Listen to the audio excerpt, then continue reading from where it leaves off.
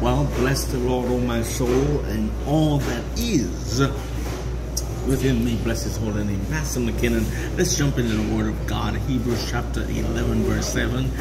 By faith Noah, being warned of God of things which was not yet seen, moved with fear, prepared an ark for the saving of his house, by the which he condemned the world and became heirs of righteousness, which is by faith. And that's what I want to talk to us about. Condemning the world because of his stand in God. We should not be afraid to declare the word of God, just like the word of God says.